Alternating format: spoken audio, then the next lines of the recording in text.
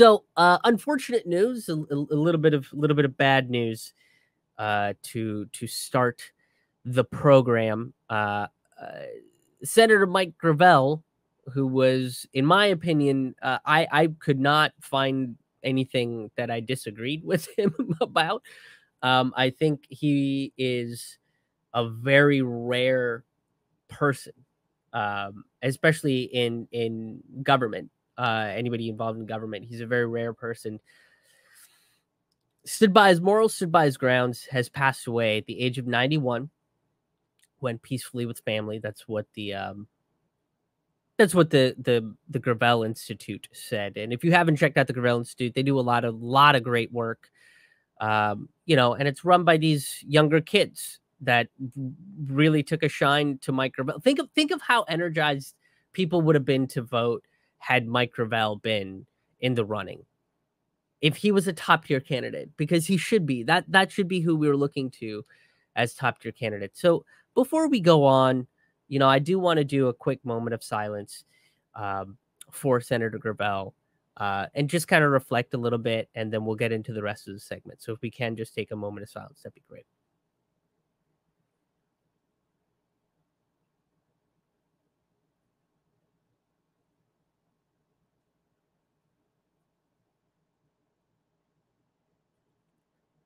Thank you, guys. I appreciate that.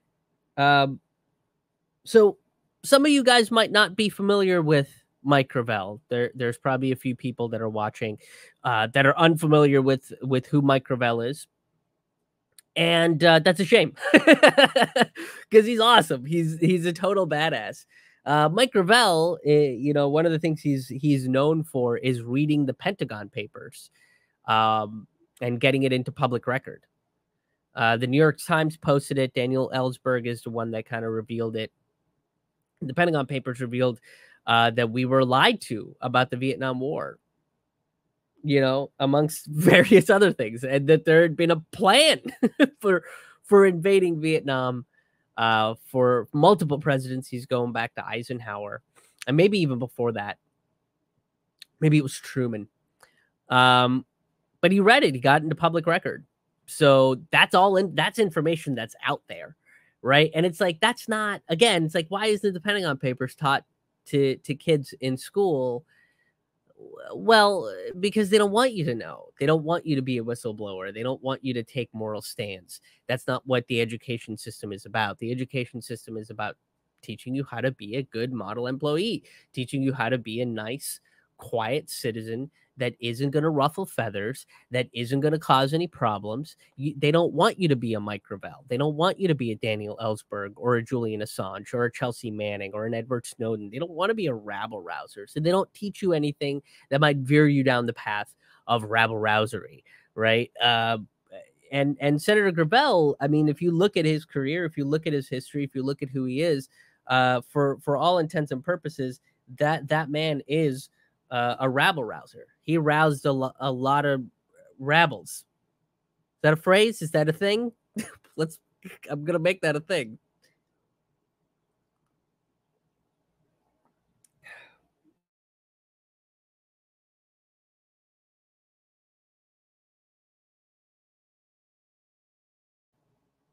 A rabble rouser. For all intents and purposes. He ran for president a couple different times. He ran for president in 2008. And that's sort of the big famous speech that he's that I think a lot of younger people know him for, which is, kind of people my age, and I'm in my 30s, but compared to, I'm younger compared to some other folks, right? Like most of the voting, most of the voters, like my age doesn't really vote that much. We have a lower voter turnout than like the 60-year-old some stuff, but him calling out Hillary Clinton and Joe Biden and Barack Obama for how hawkish they really are is kind of what propelled him to the front stage in terms of like progressive candidates. So I want to share that. It's a pretty short one, so it won't be like super long or nothing. But I want to share that with you guys because it's awesome. I watched it multiple times. I actually introduced this to my roommate last night. And And she was like, yeah, yes, all of this.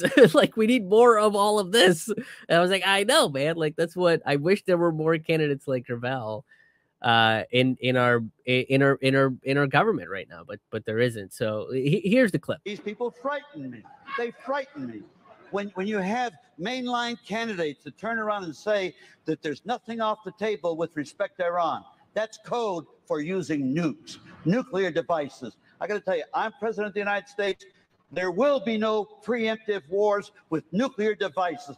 To my mind, it's immoral, and it's been immoral for the last 50 years as part of American foreign policy. Let's use a little moderator discretion here. Senator Gravel, that's a weighty charge. Who on this stage exactly tonight worries you so much? Well, I would say the top-tier ones. The top tier ones. They've made statements. You have a certain arrogance. You want to tell the Iraqis how to run their country. I got to tell you, we should just play get out. Just play get out. It's their country. They're asking us to leave, and we insist on staying there. And why not get out? What harm is it going to do? Oh, you hear the statement, well, my God, the soldiers will have died in vain. The entire deaths of Vietnam died in vain. And they're dying in vain right this very second. You know what's worse than a soldier dying in vain is more soldiers dying in vain. That's what's worse. Boom. Boom. That's Mike Gravel. Gee, I love how Joe Biden and that goes, I'm a Tumblr kid. Look at me, I'm over here. He ran for president fucking 4 times and failed, and it took until like you had to be slightly better than one of the worst presidents America's had in a while. Like, oh man, Joe Biden is the same. Hillary Clinton was the same. Barack Obama was the same. Joe Biden's going to be the same. He called him out. I mean, he's raising his hand. Oh, me, include me in the war hawks. I can destroy Middle Eastern countries too. I can do that too. He goes on, right? This is only a short clip, but he goes on to talk about a few of the other candidates because let's use a little moderator discretion here. You're calling out a lot of war crimes, and we don't particularly like that. Where's that at? There it is. So this is from Consortium News. And Joe Lauria wrote this because he was close with Mike Gravel. And he said later Williams asked him, other than Iraq, list the other important enemies to the United States. Listen to that fucking question, right? Like you're on national television telling the American people that America has a bunch of enemies. And it's like, wait a minute, when has America actually fought a war on its own soil? The last time that happened was the Civil War. We invade other countries as a, quote, preemptive strike. I mean, this is Minority Report. This is what dystopian futures talk about. That's how they talk about Middle Eastern countries. Oh, we have to. It's preemptive, or else they might win. What are you talking about? So he has to frame it because he knows Gravel isn't going to give him the State Department answer. He's not going to give him the answer that he's looking for, right? So he has to frame the question in a particular way that maybe Gravel can be pushed to sound like he's also a war hawk, so that Brian Williams doesn't get in any trouble. So here's what Gravel says. He says, we don't have any important enemies. What we need to do is deal with the rest of the world as equals. We don't do that. We spend more as a nation on defense than all the rest of the world put together. Who are we afraid of? Who are you afraid of, Brian? I'm not. Iraq has never been a threat to us. We invaded them. I mean, it's unbelievable. The military-industrial complex not only controls your government, lock, stock, and barrel. And here he looked over to the other candidates all in the government at the same time, but they control our culture. The military-industrial complex not only controls our government, lock, stock, and barrel, but they control our culture. You want to know why people think Americans are dumb? Because of unfettered nationalism. We invaded Iraq. We supported Saddam Hussein in his war against Iran. And then all of a sudden we go, wait. This guy's not doing what we want him to do. We got to figure out a way to invade Iraq. Neutralize him. Install someone who is going to do what we want him to do. But that didn't happen. Now they're saying, we don't want you guys here. They've been saying this for over a decade. And has the United States listened? No. Here's another important part of what he said. What we need to do is deal with the rest of the world as equals. We don't do that because of unfettered nationalism. Because we think we're the greatest country in the world. Build back better. Make America great again. It's the same rhetoric. It's the same thing. Blue MAGA, regular MAGA. All unfettered nationalism. The history of this country proves that we are far from great. We are far from the best. And he pointed that out. Now, he ran in 2020 again and was not allowed to be on the debate stage. Why? Because of stuff like this. There's another quote I want to read because I think it's pretty great. This is about his pitch for direct democracy. It says, our country needs a renewal.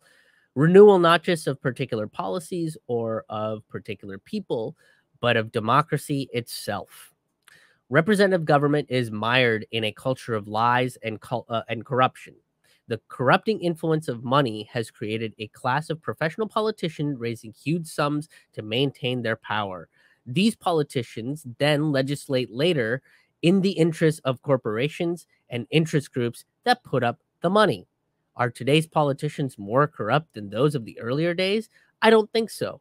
Most men and women enter public office and begin with an attitude and a concern for the public good. It is the power they hold that corrupts them. Throwing the rascals out, Democrats or Republicans, or for that matter, any party that makes us feel a little bit better may give us some therapy, but reshuffling the deck won't make any difference. Equipping Americans with deliberative lawmaking tools will unleash civic creativity beyond imagination. A partnership of citizen lawmakers, makers with their elected legislatures, will in fact represent government more responsive to the needs of the people. He's talking about a people's legislature. That's something that he's advocated several times. That's a video I put up talking about this particular idea from Mike Gravel. That was heavily censored on YouTube. Go figure. Oh, man, YouTube doesn't want you to know about a people's legislature. Holy shit. That's crazy. This idea where people work, but the citizens and the citizen lawmakers work together to create laws that benefit society, and then we vote on these laws, would make us a lot more involved in American politics. Just in the way things run. Everything is political. Everything is political. Think about it. You drive to work. That's political because of roadways. The way the city is planned. That's political. How much you get paid at work. Political. That's a political argument. Is it hourly? Is it salary? And when your salary, does the corporation get to take advantage of you? It's political. What about health insurance? Can your family go to the doctor without worrying about medical bills? That's political. What about food? Can you afford food? Are the prices at the grocery store going up? That's political. If you were involved in that decision, yeah, we'd be a lot more informed of a populace for sure. Easy, simple to read laws. That's what he wanted. So where does that leave us right now? We don't have that many. I mean, Mike Gravel was kind of one of a kind. I wish we had more Mike Gravel. I wish the fucking squad was anywhere close to being a micro well. But he described it, second paragraph. Most men and women enter public service and begin with an attitude and a concern for the public good. That was the squad. AOC, Ilhan Omar, Rashida Tlaib, they went in order to help people. And that's what they wanted. And then look what happened over time. They got corrupted with power. I'm waiting for a committee, so I can't say forced to vote on Medicare for all. Let's not go on record to say who is and isn't going to support making sure that every American person has health care without medical debt, that it is a right that is granted upon you.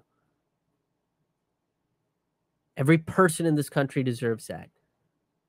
Now there's political lingo being thrown by AOC, Ilhan Omar, Rashida Tlaib about why they can't do their job, why they can't stand behind their flagship issues. They don't go in corrupt. They all start out. I mean, I'm sure Obama did the same thing. When he said hope and change, boy, I bet he meant it in the beginning of that campaign, right? Especially after Bush. But that's what the Democrats look for, right? When Republicans win, they go, who can we get that we can either groom to be just a little bit left of fascism, or who can we get that we can make seem that's a little bit left of fascism, but really is still just fascist. In 2008, it was Obama. In 2020, it was Biden. In 2016, it was Hillary. They're just a little bit, just a scoochie over to the left, just a tiny bit over. They just took like a half step away from total fascism, and they were, and like here's, let's just say this pen is fascism. They're like, right, they're kind of touching it. They do that thing that siblings do, where they're like, I'm not touching you, right? But they're still. That's how close they are. They don't enter that way, but they become that way because the system is that's set up is all about money, corruption, and power. It's about exploitation. That's how they get their jollies. That's how they get their influence. It's a shame that we don't have more microbells. Because I think we could use a few more. So where does that leave us? I think that leaves us to pick up where his legacy left off and carry it forward. I think we should be, I hope that we have people working on a people's legislature. I have this book. I should really get on reading. I'm really terrible at reading books. I'm good at like reading essays and articles and stuff like that. But when it comes down to sitting down and reading a book, I don't know what it is. I think it's something from my kid when I was like, from my youth, when I was like forced into reading books. But I'm really bad at reading books. But Citizen Power, that's his book. I have it. I'm gonna read it. I'm gonna do my best. I gotta figure out. I think I need to carve out a little bit of time every day just to sit and like read a little bit. I might start doing that. I used to do that, and that's how I got through a good chunk of people's history of the United States by Howard Zinn. I still haven't finished it. It's an intense book to digest, but I'm going to do the same thing with Senator Gravel's book. So rest in power, Senator Gravel. You will be missed. Popping over to the comment section. Holly says we will sorely miss him. Yes, we will. Let's remember Ramsey Clark too. I'm not familiar with Ramsey Clark. Holly, you're always great at introducing me to shit that I don't know, and I love that a lot. Cynical Girl is in the chats as well. How's it going? Good to see you guys. Holly says they call them defensive actions against Syria, Iraq, and Iran. Yeah, the preemptive strike are defensive actions, right? Yeah, very defensive when they didn't do anything. Actually, one of the things I forgot to mention, so I'll mention it now, is he was part of getting the redacted 28 pages released, which revealed that Saudi Arabia had connections to 9/11. So yeah,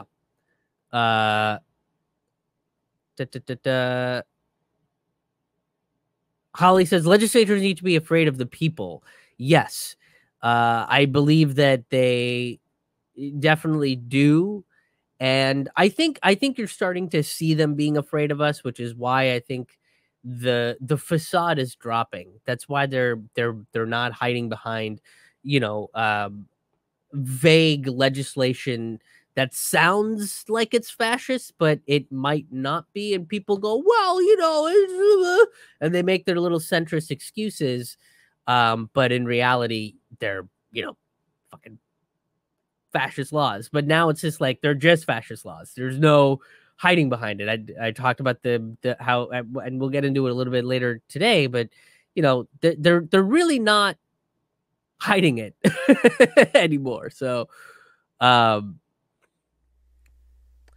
you guys so much for tuning into this video. If you enjoyed this video, please make sure you hit the like button, and please make sure you share this content out. Sharing is very important. Sharing is how independent media gets the word out there about topics that corporate media doesn't even want to mention on their networks. So it's really up to you guys. Corporate media very much depends on the people. We are people-powered media. That's what we really are. Another great way to help if you're on stable financial ground is to make a financial contribution to this channel. And you can do so over at krishmohanhaha.com/donate. You can become a sustaining member, which gets you free tickets, early access to videos, bonus stand-up comedy and storytelling content, a way for you to communicate directly with me, ask me questions, and other premium content that will be released on a monthly basis. Or you can make a one-time donation as well on that same website. I also have various stand-up comedy albums. I have about 6 comedy albums out right now that are available on my website at krishmohanhaha.com. And most of them, if you get them off of Bandcamp, are available for $1 or a pay-what-you-want pricing. And I also want to mention that I do have an online merch store. You can go to my website, krishmohanhaha.com, click on the merch tab, and check out all of the designs that I've made myself. And the Julian Assange shirt, there is a Julian Assange shirt that's on the website. All the profit from the Julian Assange designs will be going to pro-Assange activists such as Action for Assange, Kevin Gostola, Richard Medhurst, folks that are covering and talking about Assange. So I'm going to be making donations to them. It'll be 100% of the profits I make off of that shirt. Thank you again for tuning in. Thank you again to all the people that have made contributions to the show, that regularly check out my content, that have subscribed to my channels. I very, very much appreciate it, and you guys help keep this keep this train a moving. So I very much appreciate that. Until the next video, we'll see you on the road. See you guys.